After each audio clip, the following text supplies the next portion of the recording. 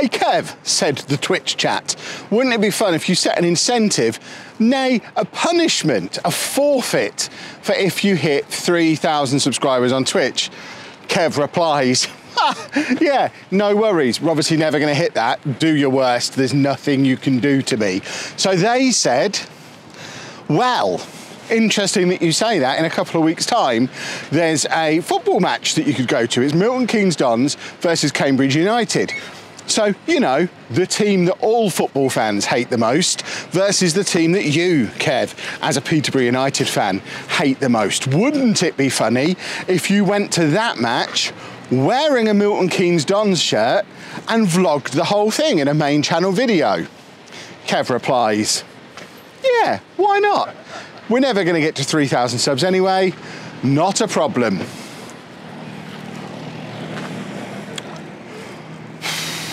That's Stadium MK. I'm here for Milton Keynes Dons versus Cambridge United, the team with the worst home record in League One versus the team with the worst away record in League One. Two teams I have a very, very strong disliking for. Welcome to Milton Keynes.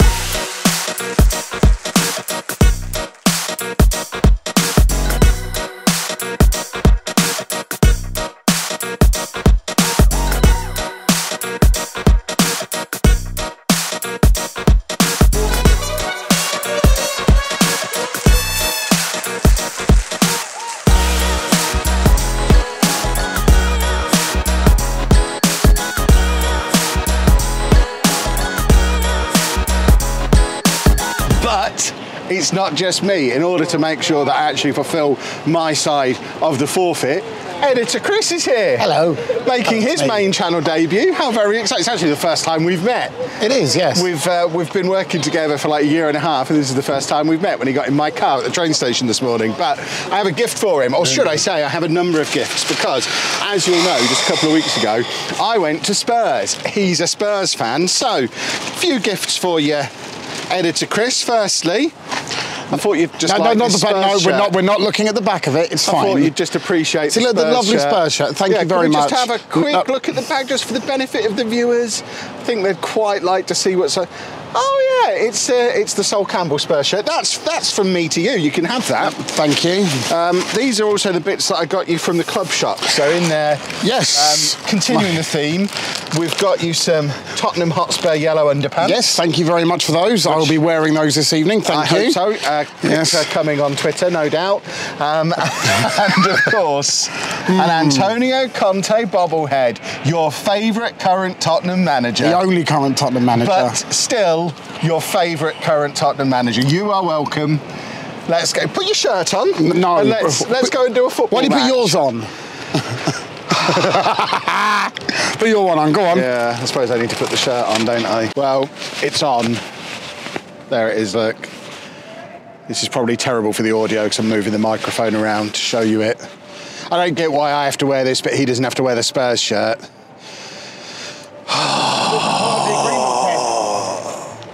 Let's go and do a football.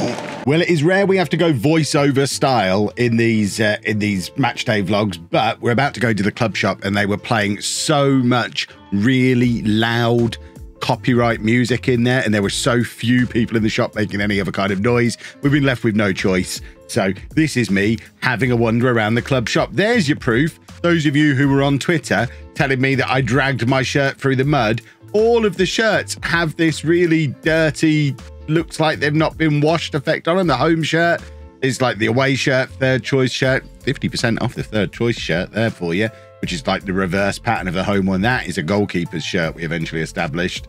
And then they have all the little kiddie sides if you want to inflict MK Dons stickers or things like that on your family, you can.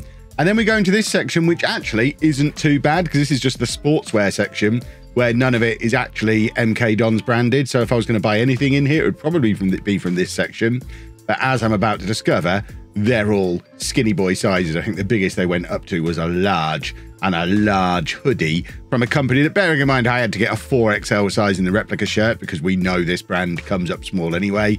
Yeah, I had no hope of buying anything in this shop at all. I had a little rummage through here to have a look to see what they had in the way of tat. We've got some pens, some books, some balls, and then some water bottles around this size as well. But I mean, ultimately, not a huge amount of selection. No scarves, which surprised me a little bit. I was desperate for a Cambridge half and half scarf. I think that is me telling you exactly that. Well, we've stumbled into the fan zone, which I think it is worth pointing out that today is a fan day, so I don't think they do this all the time. They've got like an arena. This is the Marshall Arena, which is next to the ground, and it's set up for shenanigans. We're indoors on a very cold day. There's a giant dartboard for people to run at. There's somebody dressed as a peanut over there. There's a little football match going on over here. There's just general shenanigans afoot. They've got a whole section on wheelie bins for Milton Keynes 2023, which I'm very excited and passionate about. They're giving away brioche. I've never been to a football match before where they've been giving away brioche. So unlike a lot of the other match day vlogs I've done recently, I have actually been to Stadium MK before, and I remember the really weird thing about it. We've come in there at ground level, and you enter, and you're already halfway up, because the pitch is down below, I'm going to describe it as below sea level. I don't know how high up in the mountains Milton Keynes is, but you're literally in between the lower and the upper tier when you come in, when we've just come in. Interestingly as well, I think the last time I came about 10 years ago, I don't think they had any seats in the upper tier, so they've filled the upper tier in a little bit.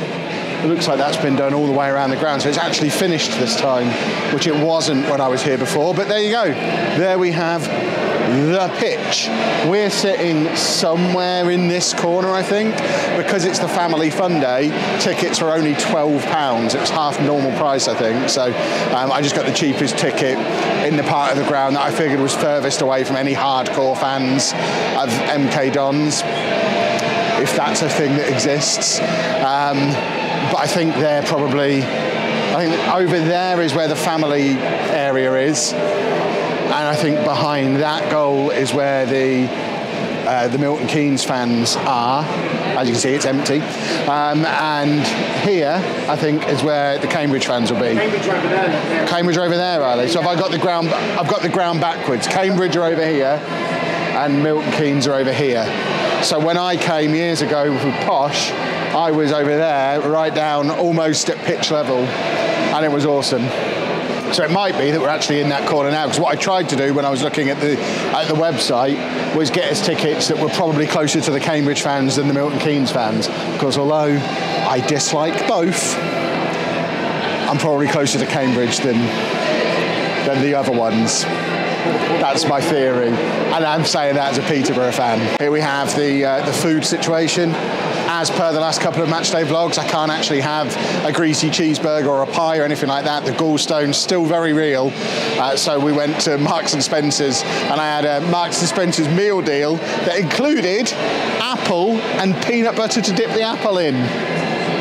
That's the advantage of the ground being in a retail park. Well, I don't think I've seen this at a football ground before. There's an actual Papa John's inside the ground with delivery trolleys. Our seats are just down here, so I was right. I just got myself turned around in the ground. The Cambridge fans are here. We're going to be right down here next to the Cambridge fans, towards the back. So I can't imagine there's going to be a lot of Milton Keynes fans nearby, but we're going to be smelling pizza the whole time, and I have to make sure I don't eat any. If you let me eat pizza, Anna will kill you. Well, so much for my dastardly plan. As you can see, block 1 is blocked off, and they've got netting over the seats that we would be sitting on because it's so close to the away fans. We've just spoken to a steward. Our seat is basically under the netting, and we can't sit on it. So he's basically said, there'll be plenty of spare seats, just go find one. So I guess we're gonna, yeah, these are all netted off here. So he said ours were under the net, so I'm guessing the seat that I got last night off of their website is one of these here under the netting. So we'll just find somewhere else to sit roughly nearby. Oh my word. I mean, the threat of all these Cambridge fans. I love the fact as well that editor Chris is wearing an orange do a football hoodie and stood next to the blocked off thing, and people are coming up to him thinking he's a steward and asking where they have to go. Hey, guy in high vis, don't stand next to the thing if you don't want people to think you're a steward. That's amazing. Chris works here now. I tell you what, I might be in the process of converting, comparing this to Barcelona. I've got lovely amounts of leg room. I've got, the seats are wide enough to accommodate an ample pair of buttocks. They're even padded. They've got padded seats. This is, of all the match day vlogs I've done this season, this is the most comfortable seat I've sat in, with the most leg room, the best view of the pitch. Admittedly, it's not my seat. My seat is somewhere under these nets, so we might be asked to move, but right now, this is all right. It's just a shame about where it is.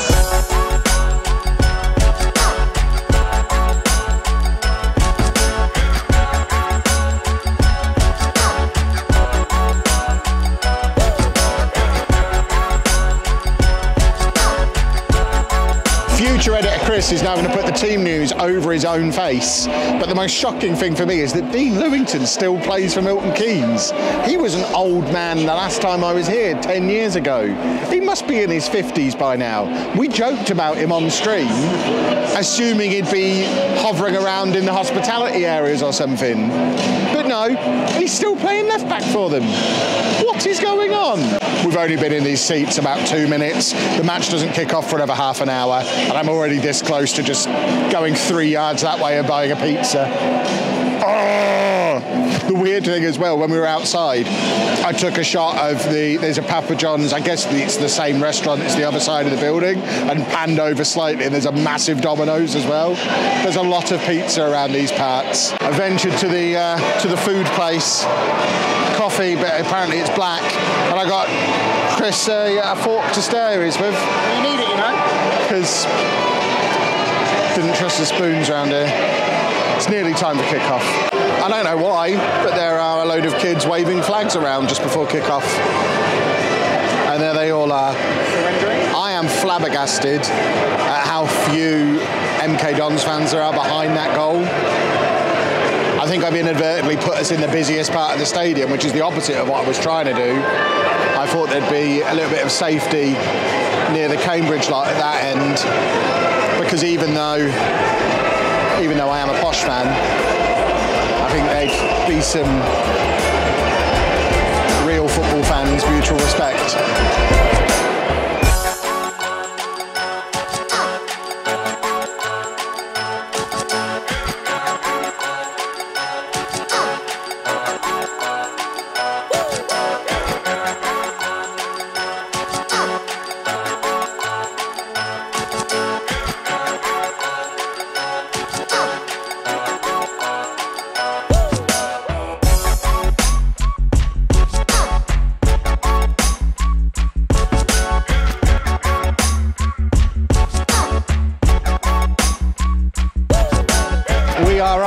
The referee, if there's a way for both of these to lose, I'm actively trying to work out how that can happen, because I know there'll be people who doubt that I actually did it. There is the shirt. It is on, look, and I realise I'm mushing the microphone around and it probably sounds terrible, but the shirt is on. I did come here and wear the shirt. Just a passionate fan, that's what you are. MK Dons. I'm also hiring a new editor. If you just let me know down in the comments if you're interested in applying. My previous one was scum and had to get rid of him. Well in the referee, we've just had our first controversial moment. MK got through on goal, and there was a pretty good challenge from the Cambridge defender. From here, it didn't look like it went out for a corner. The referee, though, knowing he's the star of the show today, has given a corner. It is now a corner to MK Dons, right down in front of us. The Cambridge fans behind where it's happening are very upset about the whole affair. Cross comes in, and it's dealt with comfortably. Excellent little bit of showmanship from the ref, though. Absolutely on board with that. Corner comes in, and a little bit of goalmouth chaos. That was probably the closest either team have got so far. We're about halfway through the first half. It is as uneventful and boring as I was expecting. More good work from the ref. Absolutely nailed on penalty, and he just completely ignored it because he knows how keen I am for a 0-0 today. Good work up the referee. It's getting on for half an hour into the first half.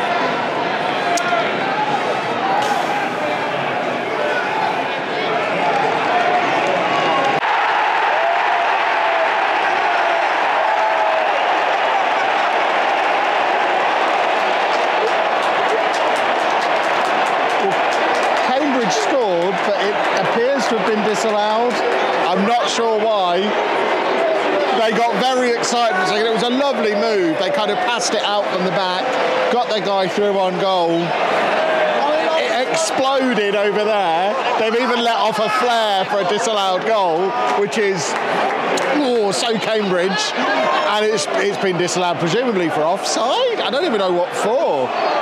But yeah, perfect flare usage right there. Oh my word! What a free kick that was! Mo Isa, former Posh striker, has just hit an absolute worldie of a free kick. That was something, that's for sure. It's 1-0 to MK Dons. I don't even mind if the goal's that good. It's sort of quieting down at least. Oh, and now I've got a little bit of balance back in the world. I just was quite impressed with an MK Dons goal. And I felt guilty, I felt bad. But now I've just seen Dean Lewington get punched in the face and I feel happy again. Mo Isa's trying to put on a show for me here and make the point that maybe he should have been given more of a chance at Posh. He's just attempted an overhead kick that's gone narrowly wide. The man is having an interesting afternoon. I guess things could be worse. I could be at the Posh game this afternoon. I've had a look on Twitter. We're 2-0 down against Cheltenham at home, and I've just made a double substitution after 25 minutes, which suggests things aren't going very well at London Road today. MK are about to score again here, I think. Maybe not. The Cambridge fans finally have something to cheer about. That was Milton Keynes being given offside. That's where their bar is currently. There's a half-time mascots race. One of them's a brioche. Come on, the brioche. Well, that was a cheat. That is a cheat right there, disqualified. Go on, the brioche.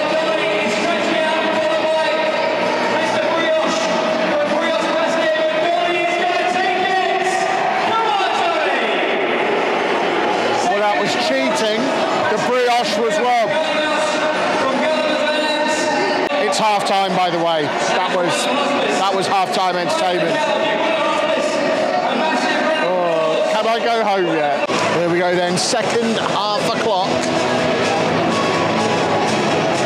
More of the same, I suppose. It's so weird being at a football match, wanting both teams to lose. I don't even know what a good second half would be. A couple of red cards would be nice, I think. Fingers crossed. Come on, linesman. Up the referee. Here we go. Look at him. Watch him whistle. Come on, ref. You know what to do. Here he goes. Checking his watch.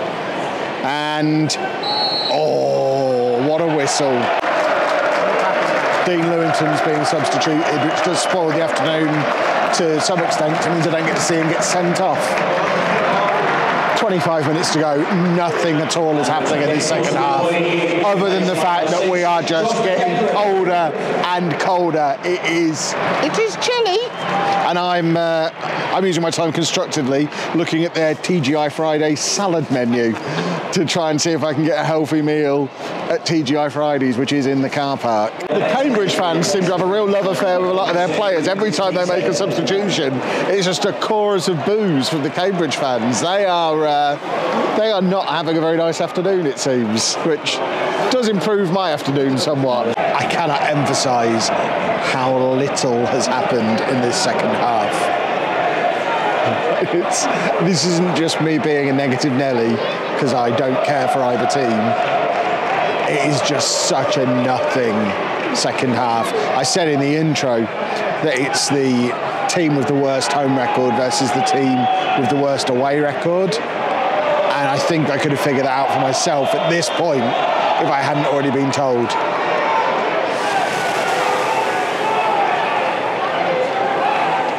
My word. I know this is a fan day. They've just announced the attendance at over 11,000. Indulge me for a moment.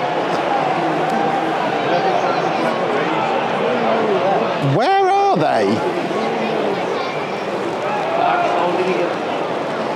I can only assume they're counting everybody in the retail park next door as well. They're singing "If You Hate Borough, Stand Up," which I assume is a dig at the mighty Peterborough United. I'd like it on record that only about 10% of them bothered to stand up. Pathetic. Glad you're losing. 5 minutes of added time might be the biggest travesty in football history. Literally nothing has happened in this second half, and they're making us sit through 5 more minutes of it. Horrified. Well, that was that. One of the most boring football matches I've ever been to. Literally nothing happened, but I survived it, and the important thing is now it's over. I've been able to remove this, so we're done with that, and I'm going to go home. It's raining now as well. This is rubbish. Thanks for watching, folks. I need to go and find somewhere to get dry. Subscribe to the channel. Make sure to subscribe to LOLLUJO too as well, so this man can feed his children. Next match day vlog is going to be from Switzerland in a couple of weeks, but for now, thank you for watching. Toodle pip. Goodbye.